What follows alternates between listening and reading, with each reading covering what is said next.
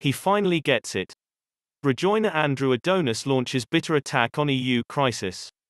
Brexit critic and vehement Rejoiner Lord Andrew Adonis has admitted the EU is in crisis. Taking aim at European Commission President Ursula von der Leyen and Council President Charles Michel, the peer criticised the bloc for a failure of leadership. His comments are in marked contrast to previous sentiments expressed.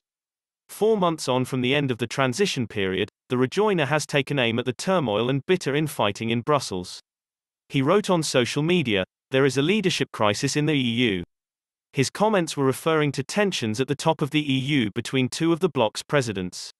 A row has broken out between Ms von der Leyen and Mr. Michel over the past week, with tensions reaching boiling point. During a meeting on women's rights between the EU and Turkey last week, Ms von der Leyen found herself relegated to a sofa after the only 2 seats in the room were taken by Mr. Michel and Turkish President Tayyip Erdogan.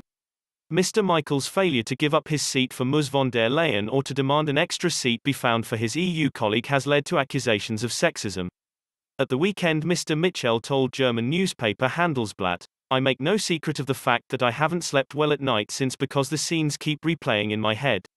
He said the embarrassment was due to a concussion over protocol, and he regretted the differentiated, even diminished, treatment of the President of the European Commission. The incident was the latest friction in an already tense relationship between the two EU leaders. Neither has spoken to each other since last week's diplomatic gaffe, with the pair to sit down together this afternoon in a bid to work out how to better work together. Ms von der Leyen's head of cabinet Bjorn Seibert gave his council counterpart a 5-point plan for the meeting on Friday.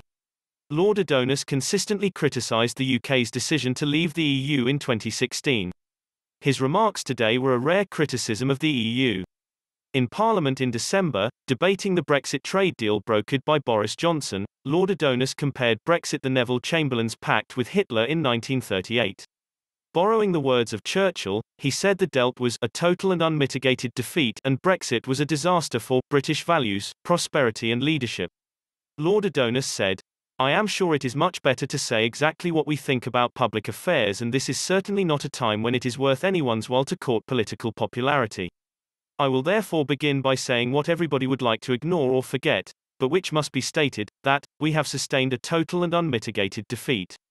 Those were Winston Churchill's words in the House of Commons on the Munich Agreement 82 years ago. Alas, they apply word for word to the Brexit agreement we are being asked to rubber stamp.